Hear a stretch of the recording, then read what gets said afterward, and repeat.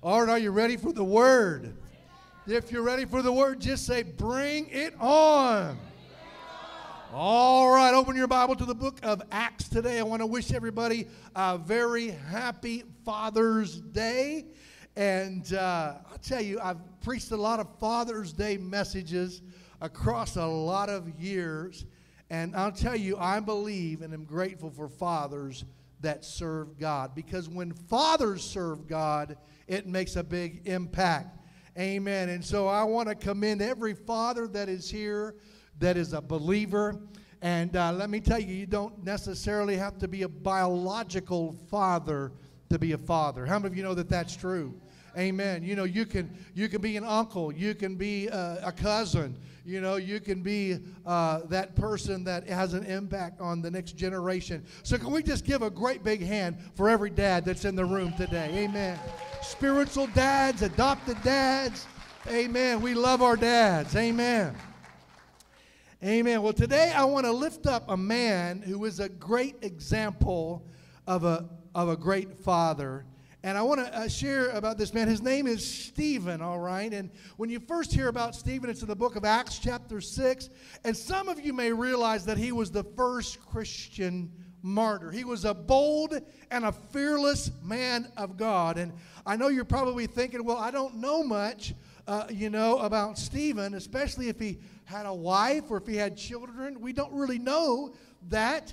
But the truth is he probably didn't have a wife or children, but he was indeed what I want to call a father of the faith.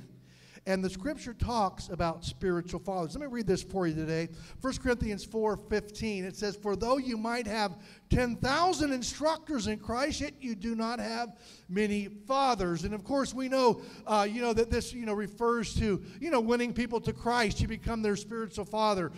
Stephen's not our spiritual father in the Lord because none of us were saved under his ministry. But he's what I want to call this morning a father of the faith. He's someone who the Holy Spirit thought enough of to put him in the Word and lift him up as a great man of God. And men who are dads need to be great men of God. So I believe that we can learn from him. And so the good news today is I'm not asking anyone here to go out and become a martyr for Christ, all right? All right, now if that happens, praise God, right? You'll be far better to be with Christ, amen? Amen. But I doubt that that's going to happen, so everybody just kind of relax today. That's not what this message is about. But we're just going to jump into the Word, and we're going to let God's Word talk to us.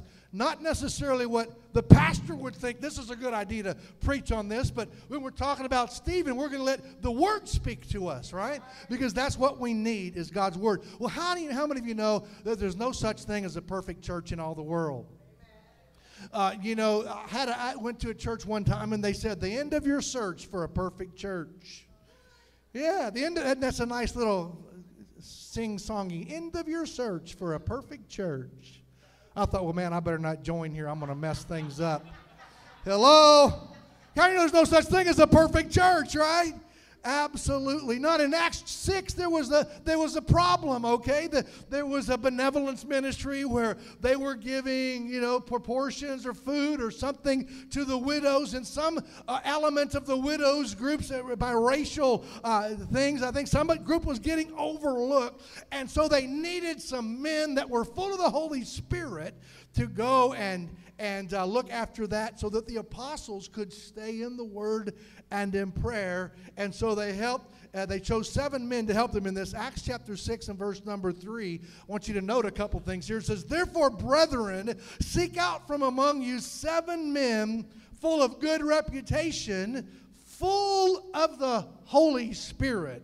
I like that part. Amen. "And wisdom, whom we may appoint over this business." Now, I want you to understand that they were looking for men who were filled with the Spirit of God, right?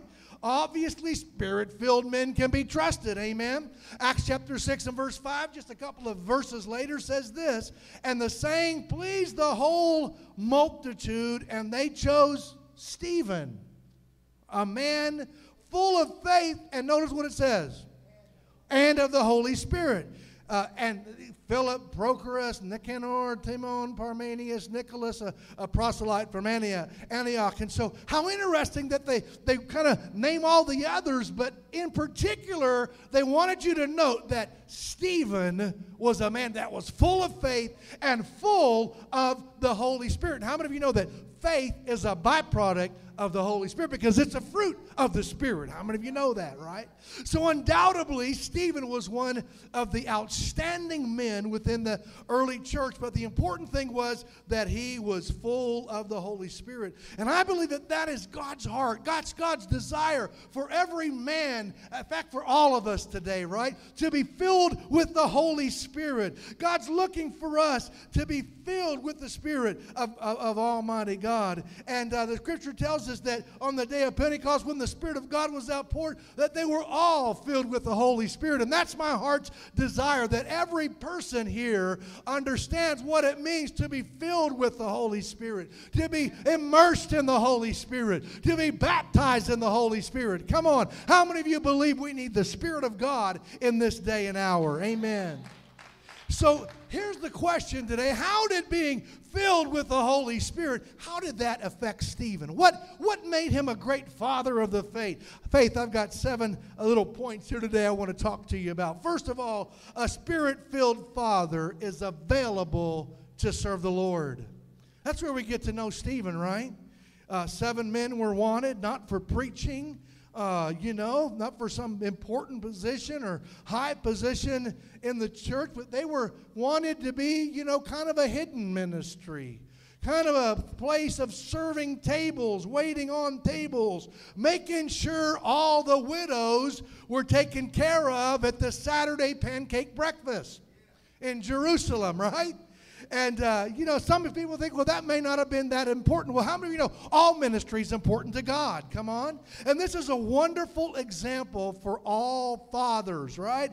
And I want to just say as a pastor how much I appreciate the men of this church. Amen. I just am so grateful for the men of this church who help us in so many different ways. Amen. Mowing lawns, doing repair work, serving in Rangers, painting a trailer that then gets stolen, teaching classes, running sound, counting offerings, folding bulletins, working in Celebrate Recovery, bringing people who don't have a ride to church and doing all those kind of ministries. Come on, they're willing to serve. That's a sign that they're filled with the Spirit of God. Amen. Let's give our men a big hand today. Amen. They serve the Lord. And I've always loved the scripture in Joshua 24 and verse 15 that says, "But as for me and my house, we will serve the Lord." How many of you know when dads serve, everybody serves? The family serves. And I appreciate fathers who lead their family by setting an example of service to the Lord. Now, I'll tell you, I was raised as a pastor's son, and I tell you, I know what it is to straighten up the church and help around the church, and I was raised serving the Lord. Amen. My dad still serves the Lord. He's a little older now, doesn't probably quite do as much as he used to, but I'm grateful for that heritage that I have. But a Spirit-filled Christian is going to be available to the Lord and through the church for whatever a task that the Lord asks them to do, right? And being filled with the Spirit's a wonderful thing, but it's more than just kind of jumping up and down for joy in the presence of God. I like that part of it, don't get me wrong, but it has a very practical side, because when the Spirit of God is inside of you, you just want to do something for Jesus, amen? You want to serve Him. You want to be a part of the kingdom of God. And, Stephen was willing to wait tables. And had Stephen had children, I don't know whether he did, but I'm certain that his kids would have been there passing out the pancakes at the widow's breakfast. All right? You know what I'm talking about. Why? Because when dad serves, the whole family serves. My kids used to make fun of us a little bit. They would say, well, I guess we got to all go work in the family business. And I'd tell them, yep, that's right. This is the family business. Amen. How many of you know it's a privilege to work for Jesus? Amen. And then secondly, a Spirit-filled father is a channel for God's power. I like this part. Acts chapter 6 and verse number 8, we're told of the supernatural working of the Holy Spirit through Stephen. Now watch this. It says, and Stephen, full of faith and power, did great wonders and signs among the people. Now hold on a minute. Was Stephen one of the disciples of the apostles? No. He's just a regular guy. And there he is out there filled with the Holy Spirit, and signs and wonders accompanied him. Now, we don't know what that looked like. I don't know. Maybe there were widows in wheelchairs or on crutches that were at that pancake breakfast. I don't know how it all happened, but all I know is that he was full of faith, full of the Holy Spirit, and so full of faith and power that the Scripture says signs and wonders occurred. How many of you know that signs and wonders are not just for TV preachers? Hello, come on. The Scripture says these signs will follow those who believe. Of course, how many of you know it wasn't Stephen who did the signs and wonders? It was the King of Kings and the Lord of Lords, King Jesus, amen. It was the Holy Spirit working through him. Stephen was just a channel, and that should be true of every single one of us. It can be true for every single father. And God may not use you. He may not perform miracles in the same way that he did through Stephen, but nonetheless, I believe that the Holy Spirit wants to flow through every single individual.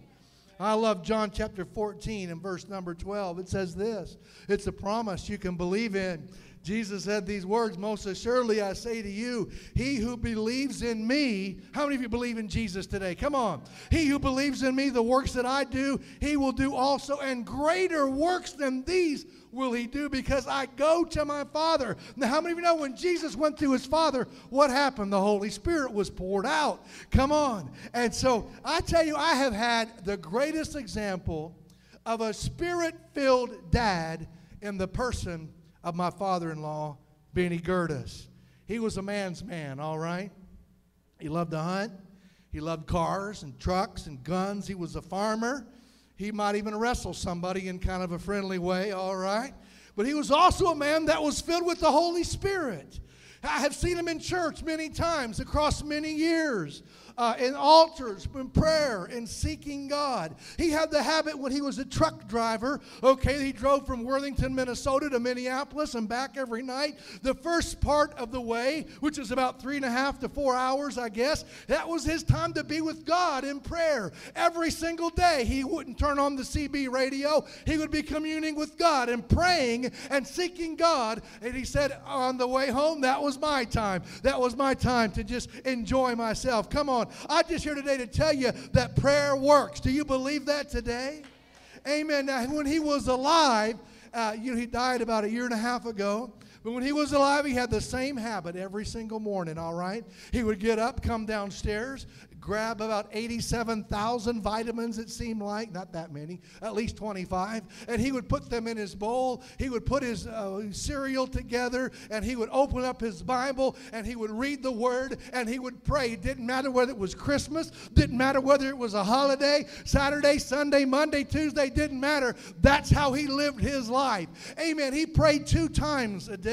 In fact, my wife was telling me the other day that just before he passed away, that in the evening, Drinda and Doreen were there, and he lifted up his voice as he sat in his chair, and she said with a very loud voice, with intensity, with tears rolling down his cheeks, he began to pray for this world. He prayed for our president. He prayed for our country. He prayed for his church. He prayed for every one of his kids by name. He prayed for every one of his grandkids by name. Come on, somebody. That's the kind of dads that we need in our world. Dads that'll take a stand. Dads that will believe. Dads that'll be so full of the Holy Spirit that they'll pray. And I want to tell you something. Signs and wonders followed that man. His son Lauren was born with a hole in his heart. The doctor says he cannot live that way. One day he was coming up to the hospital, and a nurse came out of the hospital and told him, Mr. Gertis, I'm sorry to tell you this, but your son is going to die tonight. He'd never seen that nurse before. He didn't listen to her. He just turned away, and he went to the Lord in prayer, and he cried out to God in prayer. Doreen's brother, Lauren, today is preaching the gospel of Jesus Christ, and he's older than us. Come on, someone. And I'm just here today to tell you that God heals today. Amen. We could tell you about Dorinda's mom, Marvine, who somehow got her eyes, banged her head, and her eyes got crossed, and God healed her, and how they fasted and prayed that my wife would come to Jesus, and so many different things happened in his life.